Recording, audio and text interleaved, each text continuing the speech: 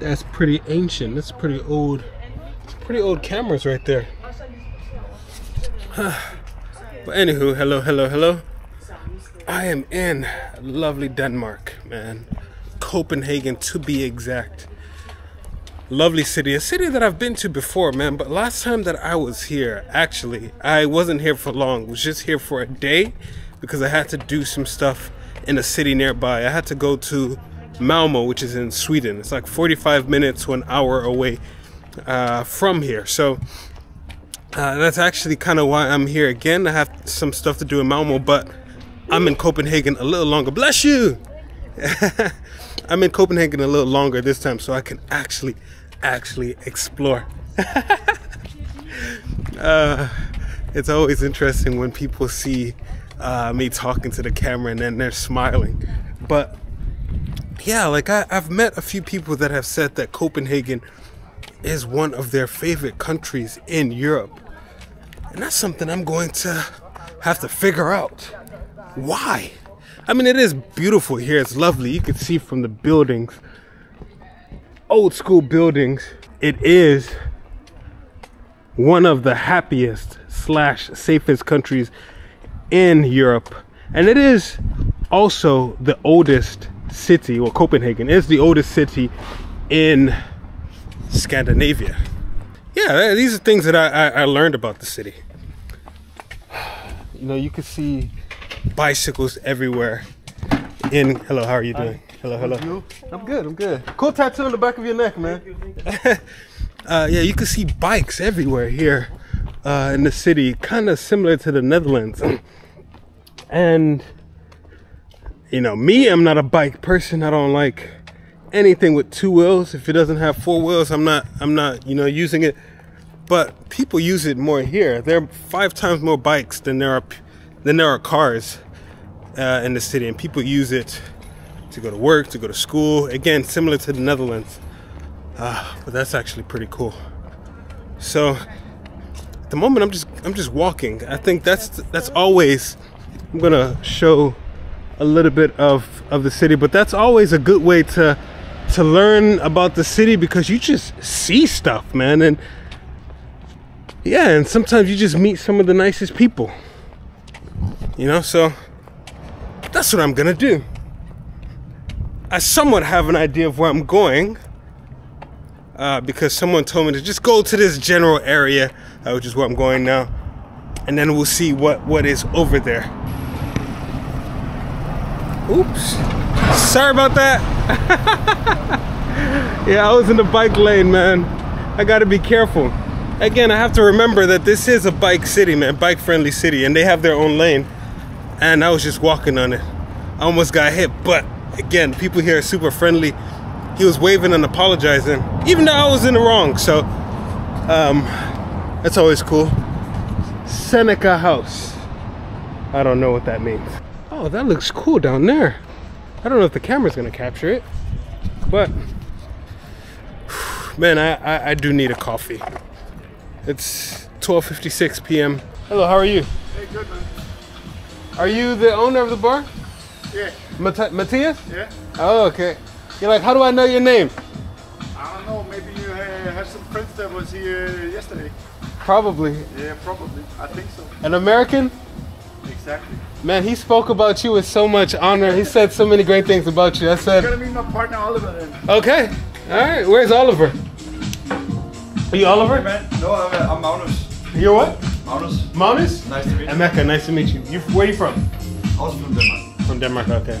Oliver? Yeah. Hey, nice to meet you, man. Nice to meet you. Emeka is my name, man.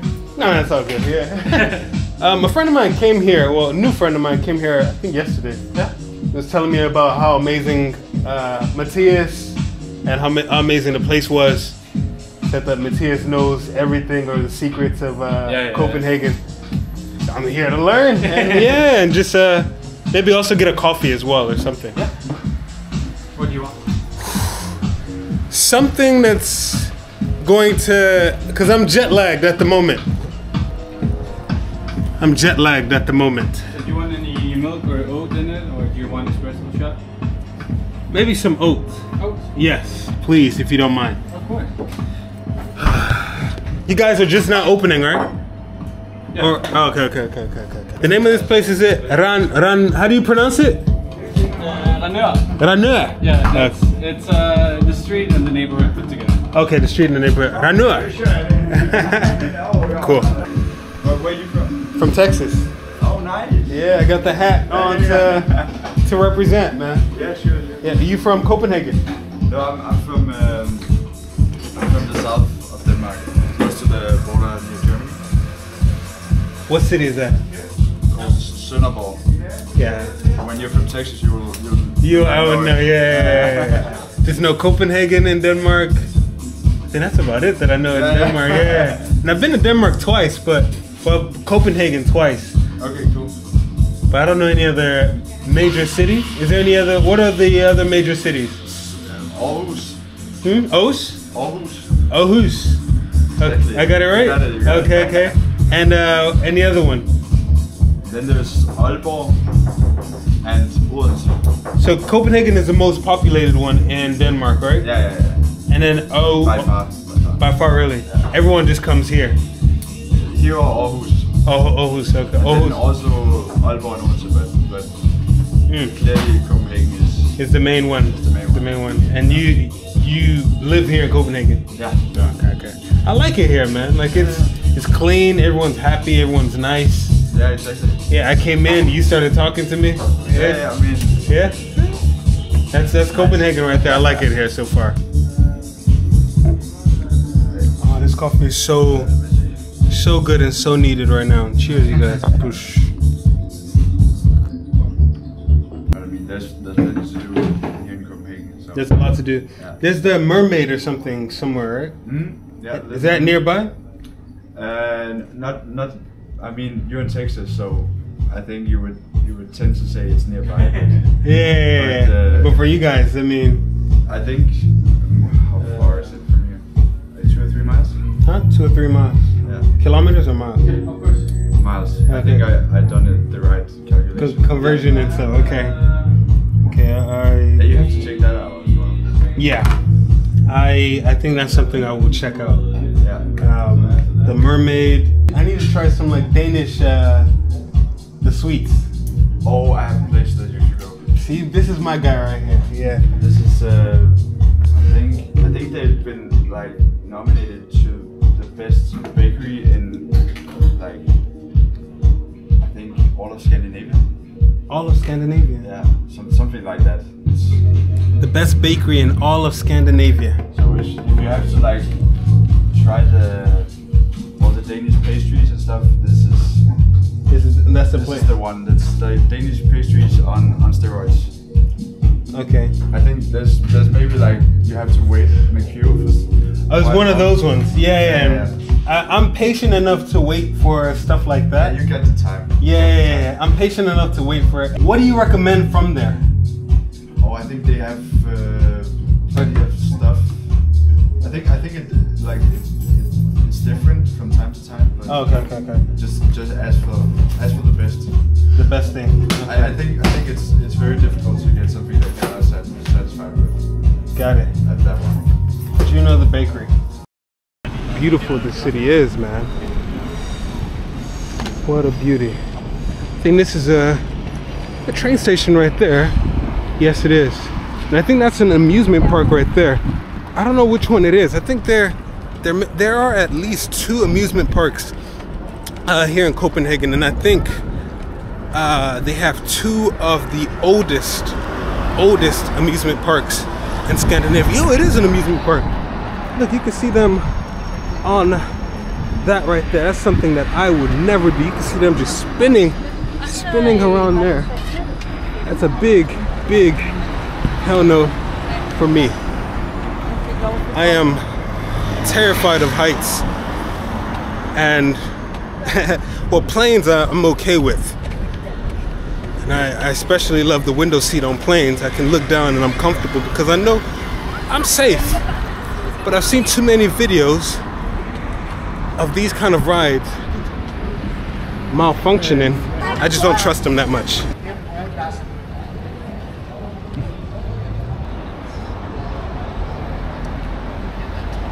Insane. Something that I've noticed about Denmark, well, Copenhagen for sure. It reminds me of Asia just a tiny bit with the 7-Elevens. Let me go to somewhere like Thailand. There's a 7-Eleven every corner. I don't remember seeing 7-Elevens anywhere else like that in Europe, as I've seen them here in Copenhagen. I've seen so many of them, but that's good because 7-Eleven, one of my favorite places. Unfortunately, they don't have the toasties that you can find in Thailand. If you've been to Thailand and you've been to the 7-Elevens there, you know exactly what I'm talking about. Whew. So I've been walking for a while. Look at this. This is pretty cool. But I've been walking, I'll say today, it's only almost 3 o'clock. It's 2:54. I'll say I've walked about 10 kilometers today. And that's something I do like about some of the European countries or cities like Copenhagen. Oh my gosh, that's beautiful. I'll show that in a bit. But something I do like about, you know, cities like this, where compared to somewhere like Texas, which is still a place that I love, that's where I'm from. Texas is just too wide. You can't really just walk around. You need a car, you know, somewhere there. But here you can just walk around, see a lot of stuff, and yeah, 10 kilometers of just walking, and I've seen a lot of the beautiful city. Something that I've wanted to see here in Copenhagen. I didn't get to see it last time, but yeah, I think I will be seeing it today. Seaside restaurant right there, people just eating, enjoying the peaceful and this lovely view. You can see the windmills all the way over there, and that's it right there, the Little Mermaid, the real Little Mermaid, not the nonsense that they're trying to come up with soon. You know what I'm talking about. You know what I'm talking about. Wink, wink. But this is the real Little Mermaid. It was erected in 1913, unveiled on August 23rd, 1913. It was a gift from the Danish brewer Carl Jacobsen to the city of Copenhagen. The sculpture is made of bronze and granite and was inspired by Hans Christian Andersen's fairy tale about a mermaid who gives up everything to be united with a young handsome prince on land. Every morning and evening she swims to the surface from the bottom of the sea, and perched on her rock in the water, she stares longingly towards the shore, hoping to catch a glimpse of her beloved prince. The real Little Mermaid. Let me get a little closer. How you doing? Good. American? I hear the accent, man. Yeah. What part? Michigan. Texas. Oh, nice. Yeah. There it is. It's pretty cool. After about 2.5 more kilometers of walking, I've made it to this pastry place that I was told about at the coffee place that I was at. It's called Juno the Bakery. And I could smell it from far, far away. And this is what it looks like. Oh man. This is my treat to my gift for walking. I think I've done 16 kilometers today, about 10 miles. So, all right. Hello, ladies. Hello. Hey, how are you? Good, how are you? I'm doing good. Nice. What should I try? The cardamom bun for sure. It's definitely one. This one? That's the one everyone gets? Yeah. Cardamom. It was there it all began. Yeah. Okay. I'll go ahead and get that. Yep. Should I get anything else or just that? I really like the burgers. It's a seasonal thing we're doing at the Everything minute is with great here. Yeah? Do you have a napkin? Yes. Add that one in it. Yeah. Oh, You won't regret anything. Oh yeah? anything else? I've heard that this is the best pastry place in Yeah? Copenhagen. Yeah? That's what someone told me today. So I walked like 10 kilometers today. Jesus Christ. Then Yeah. you can take both of them for sure. Yeah. Anything to drink? Are you good? We do filter coffee or juices and water. I've had a coffee today. Perfect. Yeah, I So think you're I'm good with them? Yeah. Nice. 82, please. 82. You need some napkins with you? Please. All right, you're the best. Thank you very much. Of course, please. All right. Let's see. I think I will go for a walk. and eat this. My hotel is an hour away, so I'm gonna just walk it as well. Let me see, it's about 5.6 kilometers. We're gonna walk that as well, why not? And while we're walking it, we're gonna enjoy the Danish pastries that I've just got. And we're gonna start with the one, as she said, that it all started with. I'm guessing it's their first one that they had maybe at Juno, the bakery. This is it right here. You can see that sugar on top. I don't know what's inside, but we're gonna go ahead and give it a try.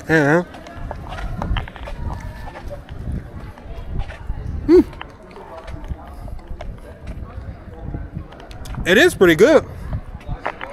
It tastes a little like citrusy, a little bit. But then it's bread as well, like sweet bread. I thought there'd be like some cream or something inside. This is the sugar.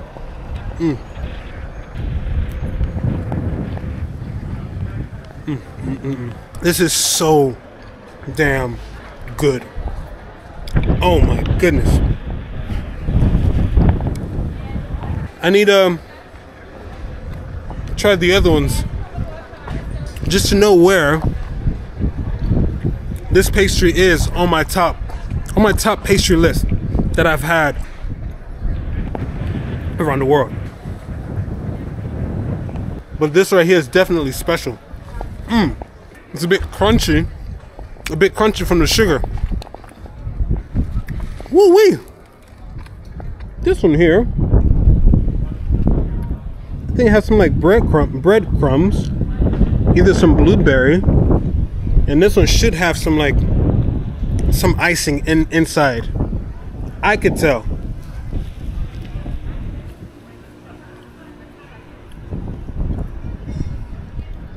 Ooh. Oh, I like this one. Hello. Very good. Have you had this before? Oh, so good. I like this one better than the first one. Slightly better.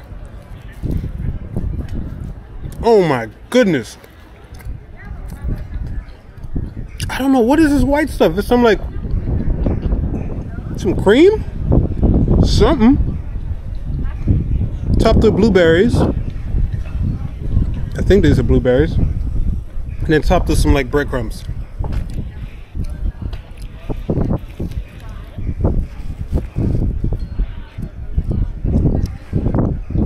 My God. Oh my God.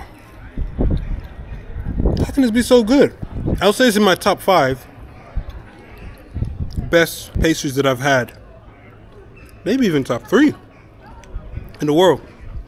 Number 1, Greece, of course. If you've never had the galaktoboureko from Greece, highly recommend it.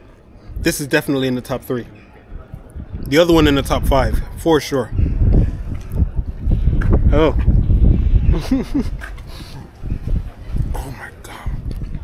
This is so sweet. I could eat more and more and more of these. For both of them, it was $12.30. That's how expensive things are here in Copenhagen. Or in Denmark, Scandinavia. Is it worth that price? I don't know. But is it delicious? Oh yeah. Alright, so it has been a great day just walking around. I'll show you my steps today, man. So far, I have done 27,000 steps today. That is 13.8 miles. All today, a lot of walking today. But again, that's a good way to learn, you know, and see more of the city. So I'm gonna go ahead and end this video right here. I'm already close to my hotel. Gonna catch you guys in the next video, man. Loving it so far here in Copenhagen, and bye.